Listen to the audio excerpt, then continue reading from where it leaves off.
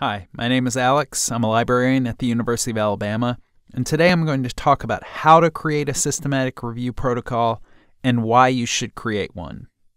If you're watching this video, you probably have some idea of what a systematic review is. But what is a systematic review protocol? According to Prisma, a systematic review protocol describes the rationale, hypothesis, and planned methods of the review. It should be prepared before a review is started and used as a guide to carry out the review.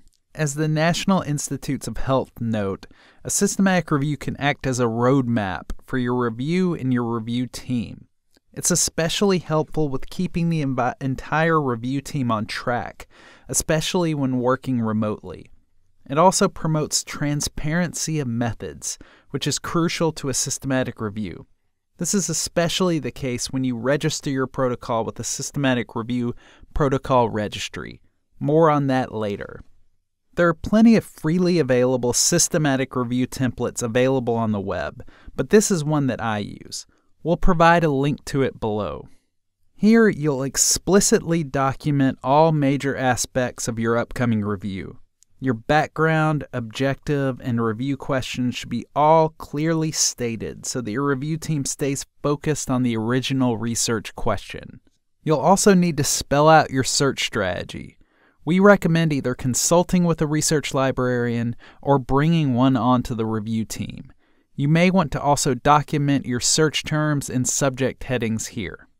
You'll also provide inclusion and exclusion criteria. That your inclusion and exclusion criteria stays consistent throughout the whole process is especially important in terms of transparency and reproducibility. You'll document data extraction strategies, timetables, and research roles in the rest of the protocol. In order to ensure transparency and let other researchers know what you're working on, you'll probably want to register your protocol in a systematic review protocol registry. You may want to contact a librarian to determine which registry is best for you. They largely differ in terms of discipline/content. Prospero is primarily for public health, health education, and biomedical reviews, while the Open Science Framework is multidisciplinary in nature. We'll take a quick look at Prospero. Here you can find instructions on registering your review, and you can also search their collection of registered protocols. This will allow you to see what other researchers are working on, which could reduce duplication of efforts. And that's all for this video. Hopefully you now have a better idea of what a systematic review protocol is, why you should create one, and how you can register your protocol.